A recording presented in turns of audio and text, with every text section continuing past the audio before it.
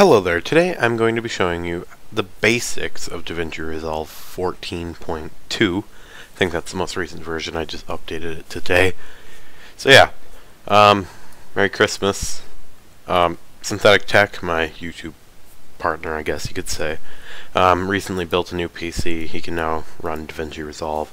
So to save myself the time from having to teach him everything and generally getting annoyed with him when I have to teach him everything, I'm going to make him a video. Yeah, so once you install Davinci Resolve, launch it, obviously. It may take a little while, it kind of depends on your computer. It does take a while when you're recording, converting a podcast into MP3, and all that other good stuff. Here it's loaded up. So click New Project to name your project right from the start. Otherwise, you can just go into Untitled Project and then click Control S on your keyboard to save it, and then it will ask you for a name. For demonstration purposes, I'm going to go into Untitled Project.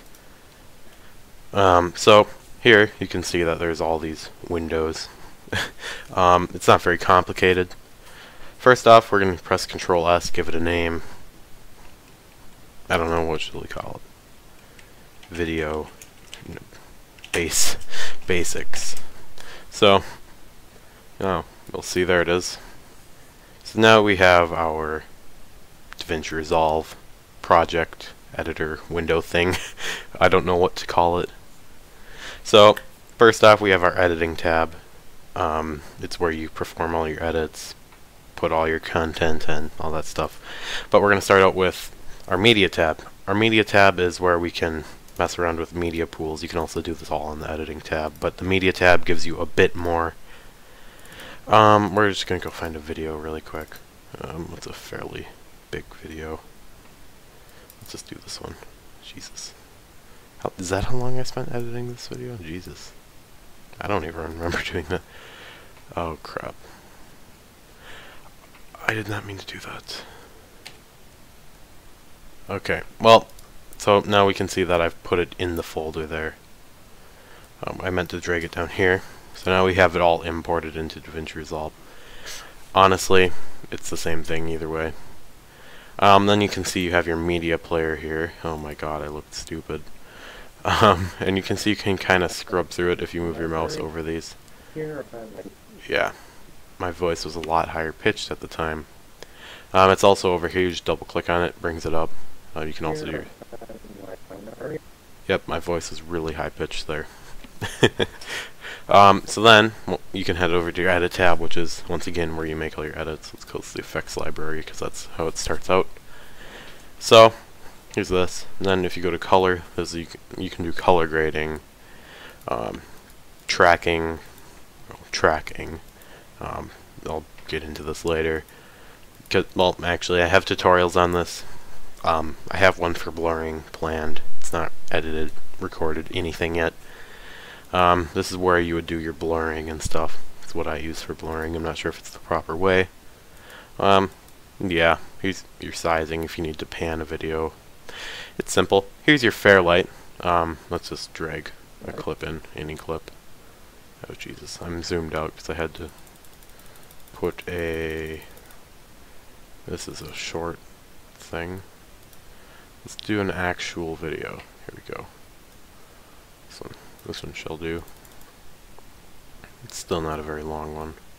It's only 2 seconds, whatever. It'll get a point across. Okay, so here you can see we have Fairlight.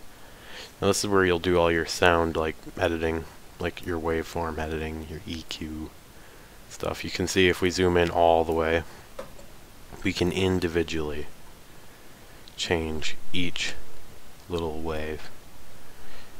We'll see. So if we zoom out, wrong one. If we zoom out, we can like go over. You do hear that it is playing it in real time. It's quite cool. So now if we like zoom in all the way, we could like drag this thing up like crazy. Make it super pronounced. Jesus. It's gonna sound really weird, but Here are 5 Wises. Wises. Good job, me. And then your deliver tab is where you would render out the video, change all your render settings, output it to whatever you need. Generally, you're going to just use YouTube. And yeah. Well, in my case, I use YouTube. So, on the edit tab, let's just go find a longer video somewhere. I've been doing YouTube for too long, so I have plenty of videos.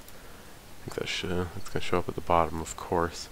So, to close this thing, I just bring up Inspector. Okay, yeah, I just bring up the Inspector, because then, you know, this isn't distracting me. And then, when you click on your video, you can inspect it, zoom stuff in. Let's just set that back to default. So, what I recommend doing, Davinci Resolve is generally really stable, but can occasionally get a bit laggy and crash or something else. So I'd recommend saving your project whilst you're editing it. It's just Control S, as I mentioned before, and yeah.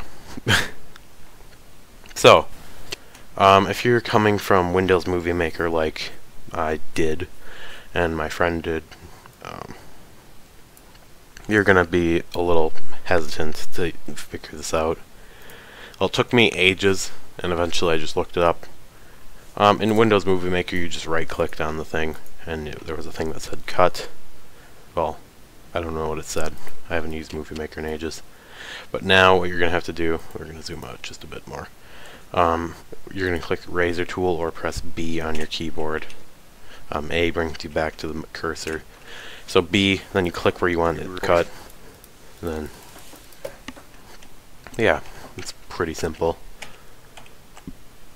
And then, to delete the video, you just click Ripple Delete or Delete, and then Ripple Delete slides the track back to the next clip, which in this case is just the beginning. But you'll see if we do it like here, we click Delete, it won't do anything like that. Then if we click Ripple Delete, it will. I brought that clip back by pressing Control Z, which is just undo. It's a shortcut on Windows. So if you're in a text editor like Notepad, hi there, and you want to delete there, you can press Control Z and it brings it back. So yeah, it's the case with most programs. Now we're just going to save it again since we made a few edits. This will save you hours upon hours of your life, okay? I'm bringing you this from personal experience. When I was editing videos, it's actually one of the most painful videos to edit I ever had, or I've ever done. I don't know where it is on here. I don't know where it is. But I spent a good 7 hours editing it. And that's because one time I was about 2 hours in. Davinci Resolve crashed, I hadn't saved my work, I lost all my work, and I had to restart. That was painful. Yeah, it's painful, and it's not very fun to deal with, and you basically don't want to ever do YouTube again. And yeah, save yourself that rage. So yeah, that's the basics of that. Now, say you want to add text, like, you know, I've done a tutorial on this, like, let's just say you want to say, like, correct yourself. So click FX Library, and it will start up here, I think. Then you just head down to Titles, and then there's a thing that says Text. And then, yeah, there's that. Then you click on it, make sure you're in the inspector up here, because I think it does start like this. You just have to double click on it, or just click on it and then go to the inspector. Then in your title zone thing, just say whatever, test, or boring stuff. Press enter, and don't worry, it is working. It just won't show up properly. Then you might want to move it. There's 2 ways to do that. You can move your X and Y positions. X is the, like, this position, and Y is up and down. Horizontal, there you go. I was not thinking of the word. Change your color. Where's this? Color's right here.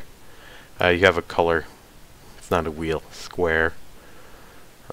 You know, do whatever you want with that. Otherwise, there are basic colors over here. Generally, you just want to use white or black, but it's up to you. And then you can change your size like this, or you can go over here for more precise size changes. Oop, that's a bit too much. Or you can always head over to this button here and make sure it's on transform. You can move it around like this, and then adjust it. All that other stuff. I'm just gonna delete that. You don't need to Control Z. You can click Delete Selected, then you're done. I think there were a few photos in here, if I remember correctly. Okay, there's one. We have one photo. We're going to drag that into video 2. And then here's your photo. So to lengthen a photo, you're going to have to zoom in most of the time. And you just... Okay, it's not going to let me. Is it a video? Because if it is, that won't work. Which it is. No, it isn't. Okay, it's not letting me lengthen it. So with most photos it will. Trust me there. It's only 2 frames for some reason. No, it is like a GIF or something. I don't know why it's done that. Let's just go grab a random photo. Pictures. GoPro edits. I don't want to do those ones. I don't like those ones. Okay. We'll just get one of my screenshots that I've taken. Let's mute that. To mute stuff, you just click mute. Yeah. Or the M. And that is only for audio tracks. That's different. It actually changes the color now. I like that. Well, it changes the background, not the foreground. That's cool. So if you need to crop a picture like I need to here, click on your picture, click here, go down to crop. Then up here, you just drag these things to the part that you don't need, and then you are good. Then if you do that, it will freak out. But set up to the transform, then boom, you can move it around, make it bigger, do whatever you need, and yeah. So those are really all the basics you need to know for the editing tab. And then for the deliver tab, I'm gonna show you YouTube. It should be the same with Vimeo, all this other stuff, but we're just gonna do YouTube here. Make sure all your clips are the way that you want them. Then to change your file name, you don't click up here or highlight it or anything. You go to File, and then where it says Custom Name, give it whatever you want. Basics, boom, done. And then up here, you can know if this is all good. But if you want to change your resolution, click this drop down arrow, do 1080p and 2160p or 720p, I don't care. If those aren't what you want, you can scroll down here and change it manually. Frame rates are generally linked to what your timeline is set to, so you don't need to mess with that. Yeah, so select your location. I'm just going to do December, click OK, add to render queue, and then click Start Render, and that's it. You're done. You successfully edited your first video using Davinci Resolve. I hope you don't hate it. Amazing. Don't go back to Windows Movie Maker. There's no place for it in 2017, almost 2018. So yeah, thank you for watching this video. If it helped you, feel free to leave a thumbs up. It's appreciated. Comment below if you have any suggestions for other videos or feedback or anything. Otherwise, we have a form in our description that you can fill out. And yeah, thank you for watching. I will see you next time. Goodbye.